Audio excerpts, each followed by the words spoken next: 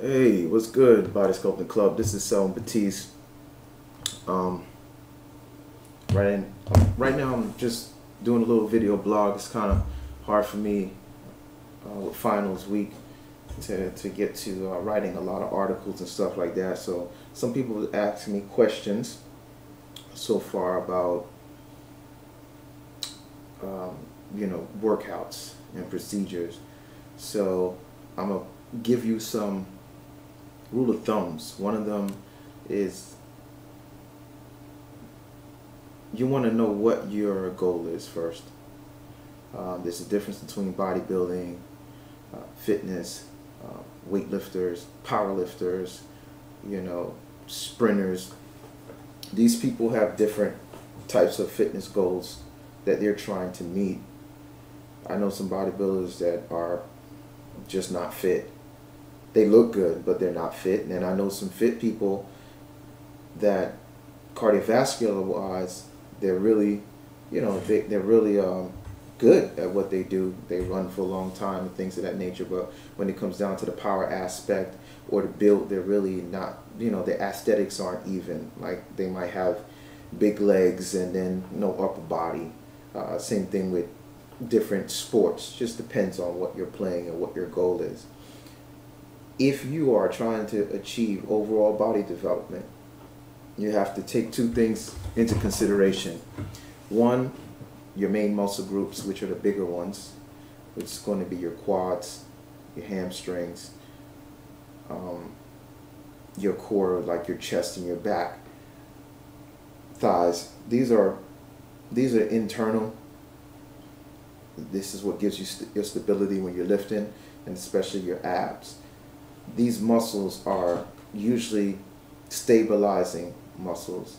The other muscles, sure, like your arms, biceps, triceps, the smaller motor muscles, shoulders, forearms, calves. These muscles take they work along with them, but they don't take as much weight or can't bear as much weight as the other bigger muscles.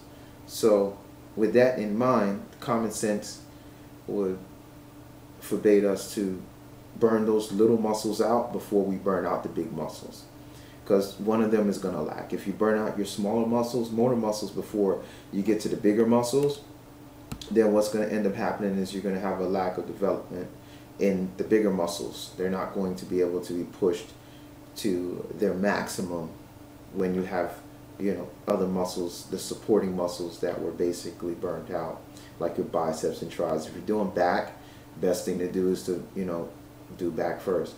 There was a time when I felt training with certain individuals and some pros and some semi-pros.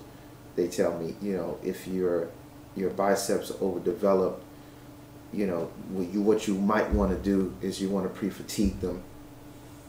And those are suggestions to pre-fatigue the biceps before you did back, or pre-fatigue your triceps before you did chest. And I started realizing that a lot of the guys that were doing this, they were very experienced.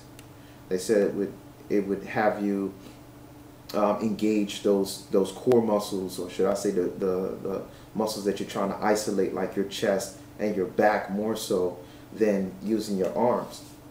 Again, if you're a novelist, this is something that's kind of hard to do, because the type of weight that you'll be using to try to gain muscle, if you're trying to gain muscle or density, is going to be a lot lighter. Your play weight is going to be a lot lighter. And when I say play weight, I mean something that's like 50 to 60% of your max, your max one rep weight. And conditioning has to do with that as well. Conditioning and intensity. If you're not conditioned to do intense workouts for long periods of time, this is just going to set you back. And not only that, when you're in that type of mode, you're in what you call injury range. You can easily injure yourself, especially if you're not used to the mechanics. You're going to be trying to contract your chest, and or if you're isolating your chest, and your shoulders and triceps are going to want to get involved, but they're sore. now, or they're basically pre-fatigued, so they can't help you much. And you know, you can end up dropping the weight, or one of the smaller motor muscles giving out, which is why it's good to have a spotter as well. But again, it's not effective. The best thing to do as a novelist, or just somebody who's trying to put on a little bit of size, lean muscle mass, is to work the foundations first, work the big muscles first, and then after you worked all the big muscles, you got them out the way, then you work the little muscles like your shoulders and your biceps and triceps and forearms and things of that nature, just to give you that overall even build, which is kind of hard for some guys. I've noticed some of them don't like to do legs, or they half do legs, or they do all chest, and you see them, they have broad shoulders, and and triceps, tricep muscles. But then when it comes to chest, the chest is, lacks development because they never contracted, they never actually isolated that muscle. Same thing with legs. There's going to come a time when you'll be able to do like legs twice a week if you constantly condition your legs and things of that nature. But anyway, rule of thumb, also do push-pull. Especially if you're just starting out, it kind of keeps you from injury as well. Not to mention they're in localized area. Like if I do biceps and tris, I do them together because one's pull, one's push. It gets more blood to the area. It gets the joints, the surrounding joints and ligaments warm, and allows me to actually put more weight on that I wouldn't be able to do if I was just isolating bis or just isolating tris on one day. I use isolations. I'll use a lighter weight, something that I can squeeze and contract with. But again, it depends what your goals are. If you're trying to develop muscle and definition, or should I say muscle and solid muscle and lean muscle mass, you're going to want to try to do a push-pull, triceps, biceps, hamstrings, quads, things of that nature. Incorporate the abductors, adductors. These are things that you can do pretty much that will refrain you from getting injuries. Abs and lower back, chest and back.